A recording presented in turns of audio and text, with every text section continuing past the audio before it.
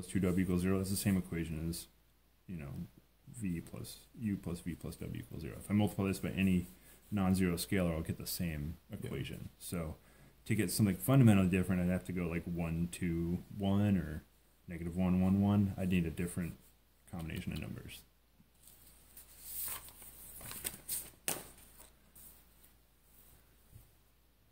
Find a non-zero linear combination of your three vectors that add to the zero vector. So we basically already answered that question.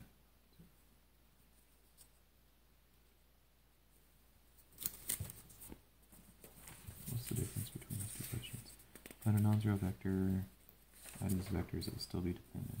Find a non-zero combination of your three vectors from problem 3 that will add to the zero vector. So question 4.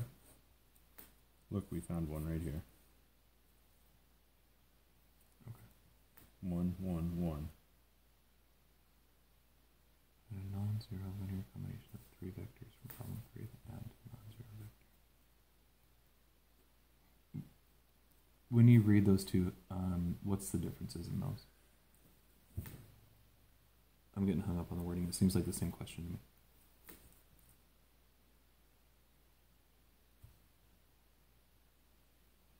Oh, is what they're looking for. So the first one is the answer to the number 3 is a vector. Okay. Well, there's a lot of vectors, but now number 4 says, given the vector you chose, what is the particular linear combination that hits 0? Okay. And basically the answer is, you know, kind of the one that I picked right here to get in the first place. Okay. So I actually picked a linear combination of 2 vectors and a third one I would choose later. I intentionally hit 0 with it. Okay. And then I said, this is what the W that would need to be to make this one equal 0.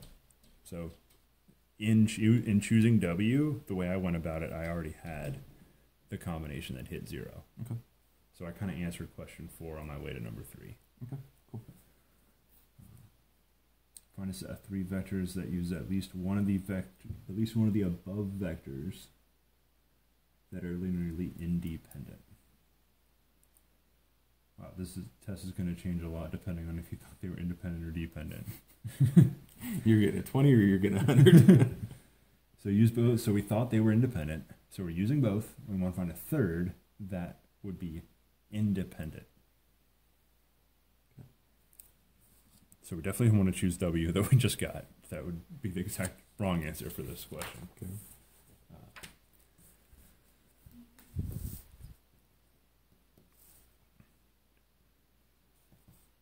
Give them 1, negative 2, 3.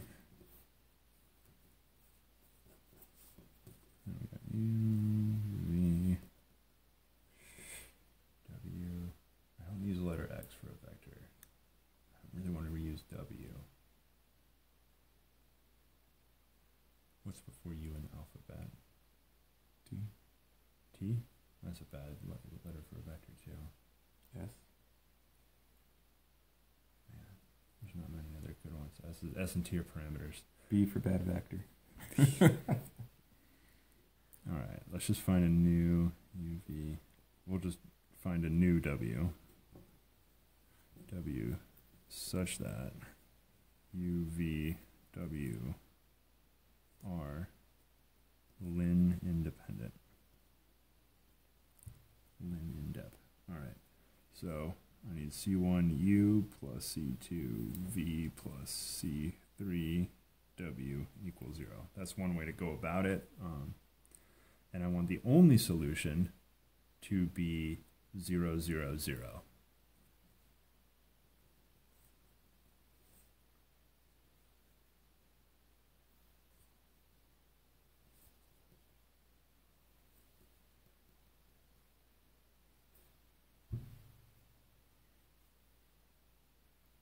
So I want the only solution to be C1 is the same as C2 is the same as C3, and they're all 0. So I could line them up. Now, I don't know much about W other than it has 3 dimensions. So I could line them up in a matrix, but I'm going to have to give W some coordinates. I can call it maybe X, Y, Z, and then choose X, Y, Z so that it's independent.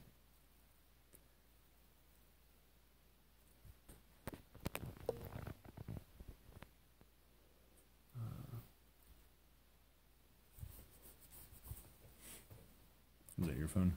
Mm-hmm. Just want to make sure the recording is not, at some point it runs out of memory and it doesn't make the biggest deal about it and it just kind of stops. But I think we should both, I'll stop it after this problem. Okay. So is it this, still going? yeah.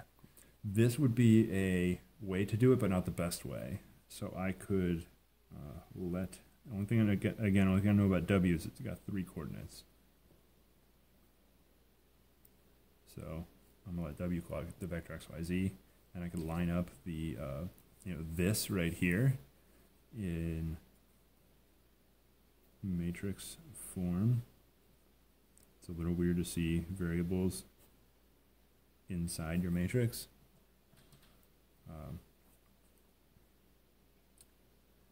So this would be one way to line it up. Okay. And the problem with this is there's so many choices it can almost feel overwhelming. Even just starting off clearing out row 2 and 3, I'm going to have x's hanging out all over the place here. So this is a inefficient way to solve it. Okay. Because you're going to have to pick x, y, and z combinations. So this is inefficient. And this might be totally off, but can we do something stupid like -4? Yeah, you can pick. So you're going to be able to pick 2 of the 3, right? Like, can you write it out like this and make this -4, this +2, and this -4? You can Or try am I it. You totally can off on guess that? and check. You can certainly guess and check. I would guess something like 0, 0, 1. Okay. I would try the easy way out first before I would try to be a hero and go with things that are like more complicated. But you can't look at it going this way to equal 0. Well, remember, this is where it comes from. So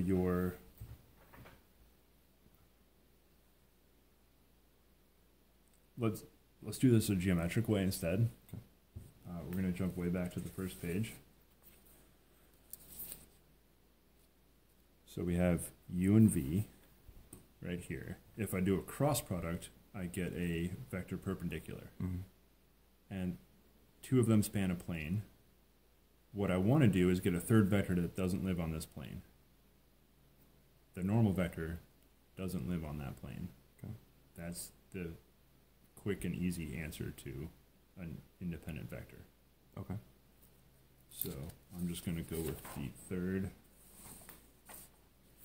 vector as that normal vector. We're going to try W equals the normal that we computed, which was -2, -2, 2. And again, we had that. That would make it normal. UV cross product to get n. That's normal. Now, if we were in 4 dimensions, this would be a much tougher problem because we don't have the amazing cross product in 4 dimensions. We'd pretty much be working here and kind of guessing and checking and doing our best. Okay. All right, so when I say try W, I'm going, as the normal, I'm going to put a -2, -2, 2 in here and see what solution do we get.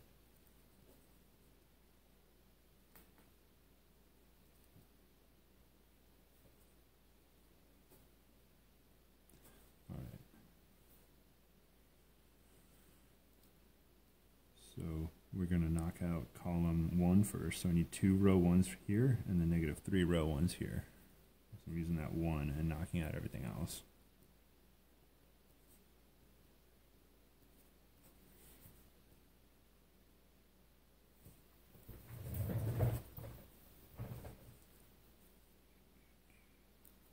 So we have 0. 6 plus 0 is 6. -4 minus 2 is -6. And -0. -9 plus 1 is -8. +6 plus 2 is another 8. Is that right? 8. Okay. It would be surprising if we got a free variable here. That's what we're hoping we don't get. So multiply by -1/6, or by +1/6, multiply by -1/8.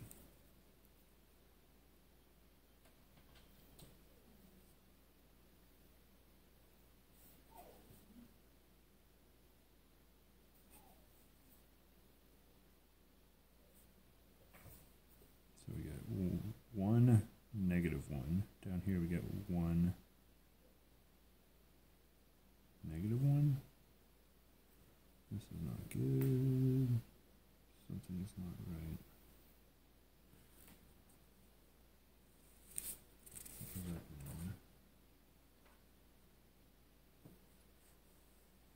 Shoot, did I use P naught instead of N? I sure did. So, we rewind in time. I had this combination in my head. What I needed to do was this one here. Yeah. So what happened? So the next step show what this. Well, this is good. This shows me what I don't want to do on the test. I like that. Minus, did this on purpose. Minus row 2. All right. 1, 3, -2, 0, 0, 1, -1, 0, 0, 0, 0, 0.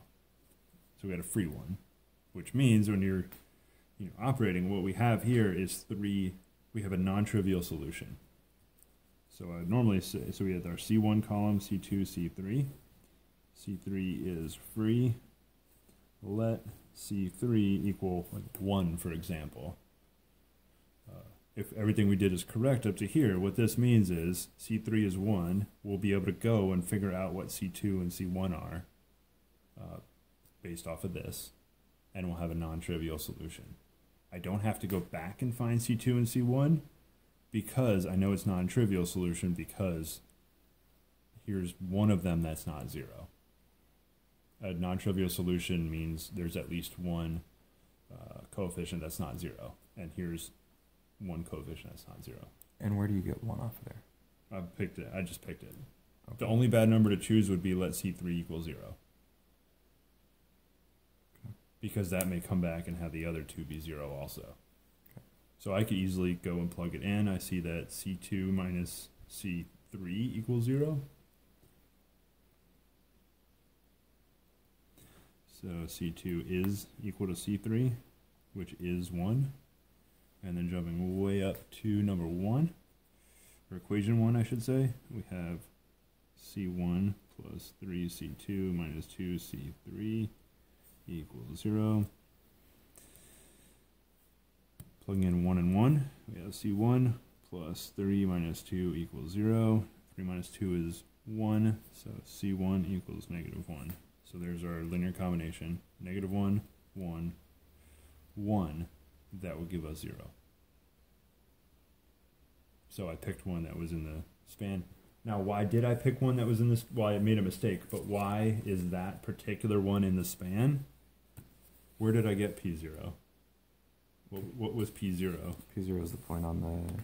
It was already in the span. Yeah. So I picked a point that we purposely computed in the span. So I picked a really bad...